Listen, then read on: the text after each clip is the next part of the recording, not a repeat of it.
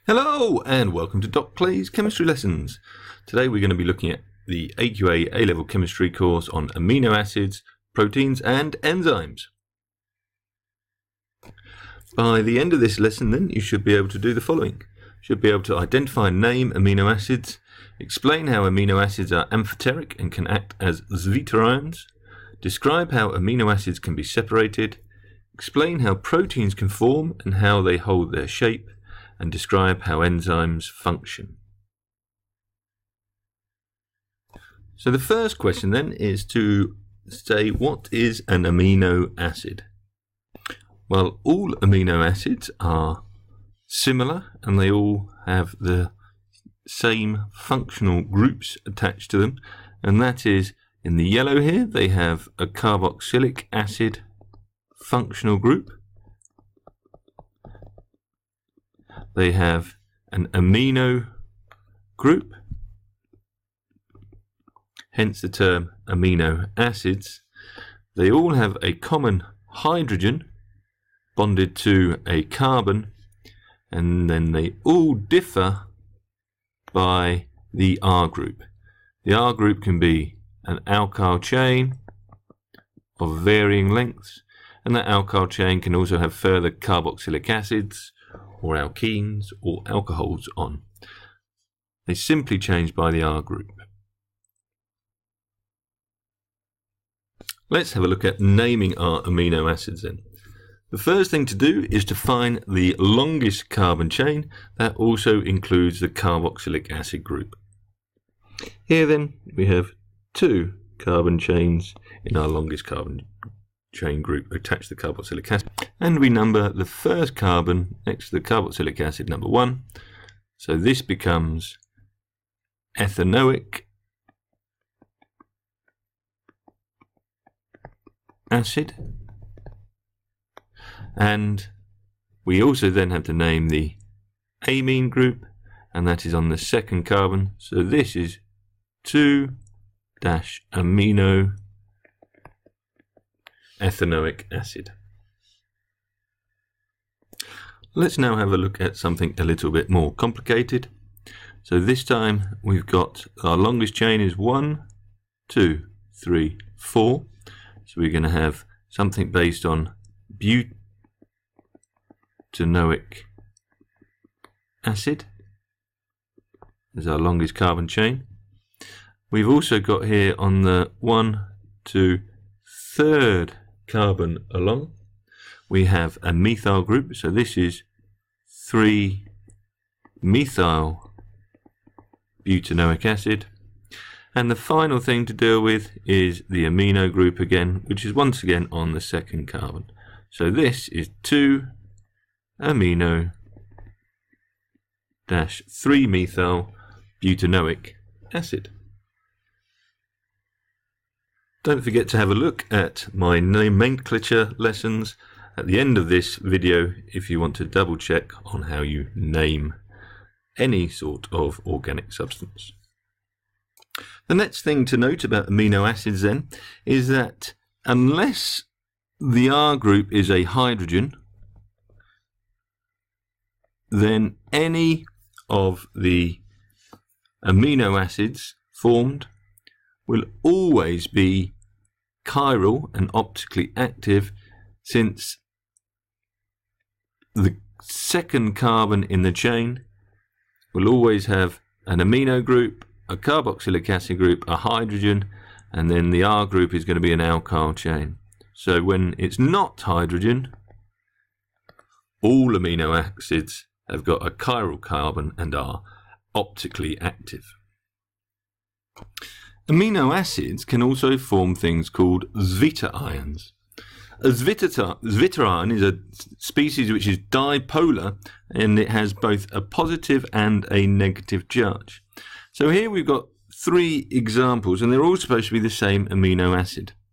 At the middle one here, we are at the isoelectric point of the amino acid, and that is where the overall charge in the molecule is equal to 0. But in amino acids, This can happen when we also have a negative charge on the oxygen and a positive charge on the nitrogen, and overall there's zero charge, but we describe this as a zwitterion.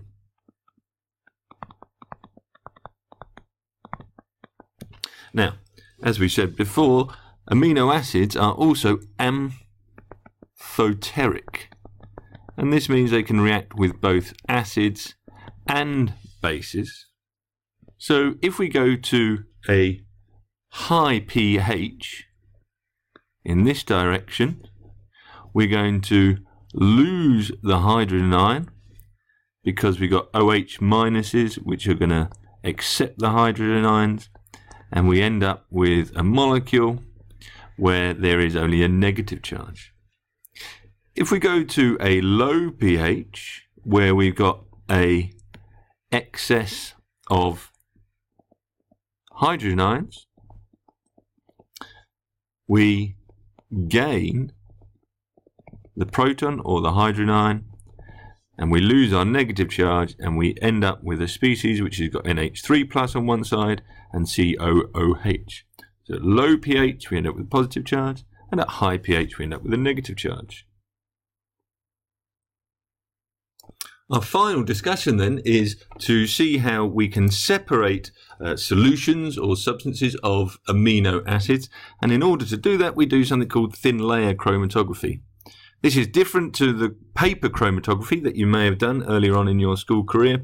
Instead of using paper, we use a thin layer chromatography plate, and this is normally a plate that's been covered in silica, and I'll go over this in a bit more detail when we look at the practical skills needed for A2 in another video. Importantly, we put the spots of the amino acids on a pencil line at the bottom of the plate, and we place the plate into a solvent where the amino acids are above the solvent, and we would normally cover this plate. We then measure the distance that the solvent moves, called the solvent front, and in this case we've labelled that Y, and then we measure the distance of each of the amino acids. Importantly, amino acids have no colour, and therefore need to be viewed by adding ninhydrin. If you don't want to use ninhydrin, you can also use a fluorescent dye and UV light.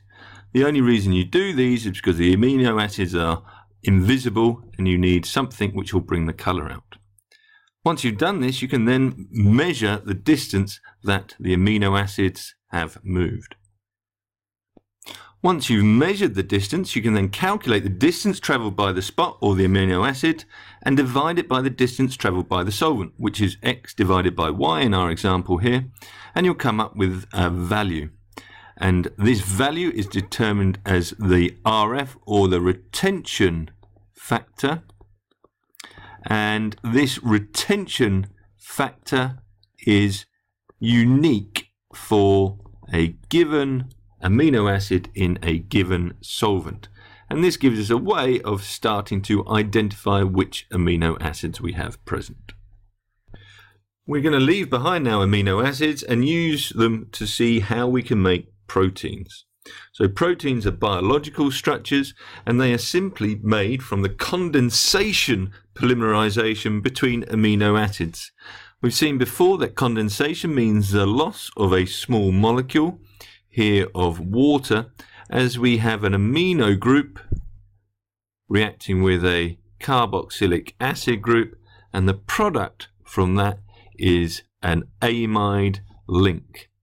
So in our chemistry terms, we would describe this as an amide link. But if we're talking about the unique situation here of two amino acids joining together, we're actually going to call this a peptide link.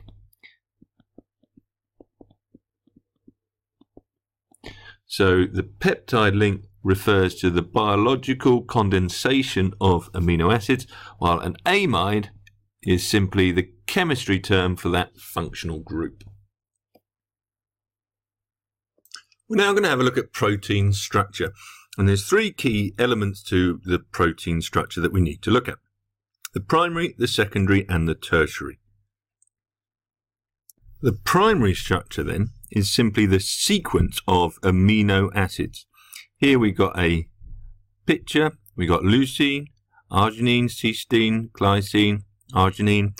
Each of these little greens, squares or rectangles, is representing an amino acid, and they have polymerized together to form a polypeptide, and we have at the end of that the free carboxylic acid group and the free NH2 group.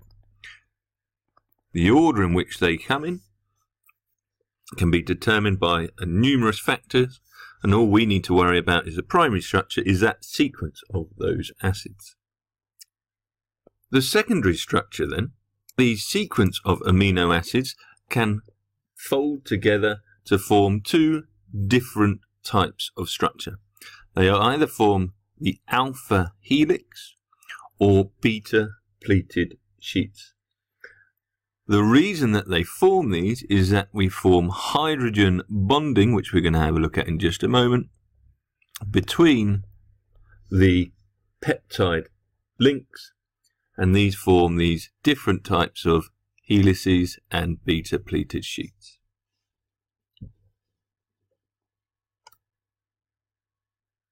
The final structure then is our tertiary structure.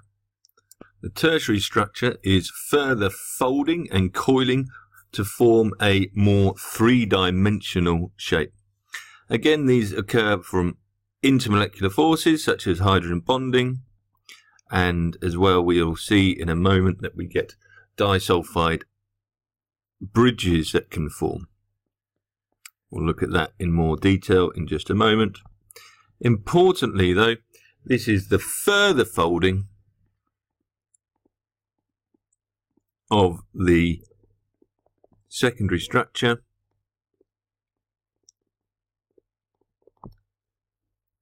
giving rise to this three-dimensional shape. And the 3D shape, as we'll see in just a little while, is fundamental in things such as enzyme action. Before we go and have a look at enzyme action, then, we just need to look at protein structure and the intermolecular forces that cause the three-dimensional shapes that we've just seen of the secondary and tertiary structure. The first, of course, is what we've seen many times before, which is hydrogen bonding, and that's going to occur between the lone pair of electrons that we have on the oxygen in the carbonyl group and the hydrogen next to the nitrogen group, but also the nitrogen group will also have a lone pair of electrons with which it can attach to the hydrogen. This is a reasonably strong force of attraction, but it's worth noting that this can be affected by both temperature as well as pH changes. The second and new type of intermolecular force that we're going to have a look at here is a disulfide bond.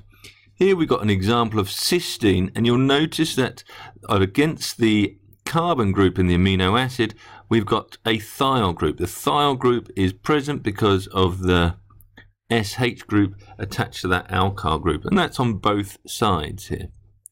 As these two things join together, we lose the hydrogen bond, and we end up with a sulfur-sulfur covalent bond occurring between different amino acid chains or polypeptide chains. That interaction is going to affect the shape of our protein, either going to cause it to coil in different tertiary or secondary structures. Key here is that both pH and temperature will have an effect on these intermolecular forces, and therefore ultimately the pH will also and temperature will affect the shape of the protein. If you've worked in biology before, you've heard of the denaturing of proteins, which is essentially the breaking of these intermolecular forces. In this final section then, we're going to look at enzymes. They are biological catalysts. So we've seen catalysts in action before. They're going to speed up the rate of a chemical reaction with themselves not being used up. And that's exactly what these do. Enzymes are simply the biological version of these. Any molecule on which an enzyme acts is called a substrate. So the substrate is simply the molecule being acted upon. And the enzyme is classically a protein, much the way that we've already seen them in the previous section. The key about these are that the enzyme here is what we call stereospecific. That means they only work on a specific enantiomer of a substrate. So they only work on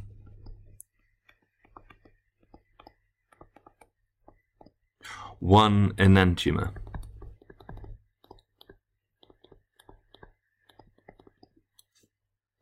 And that means that they will only react with very specific molecules.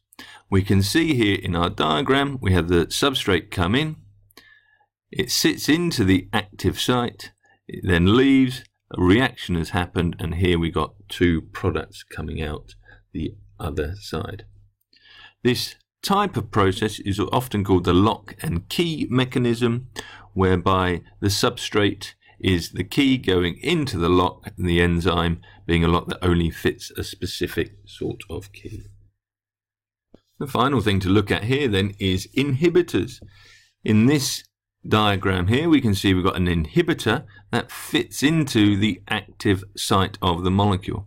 It's slightly different to the substrate and perhaps won't be released, and therefore once the inhibitor is fitted into the active site, the enzyme may no longer work.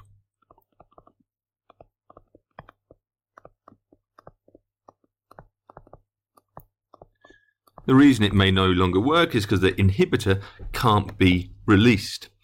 Even if it doesn't stop it working, the inhibitor will at least reduce the activity of that enzyme.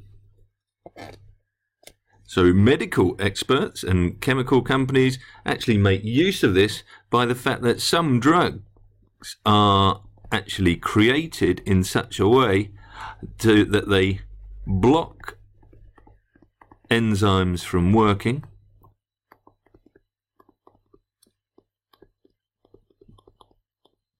by inhibiting the active site.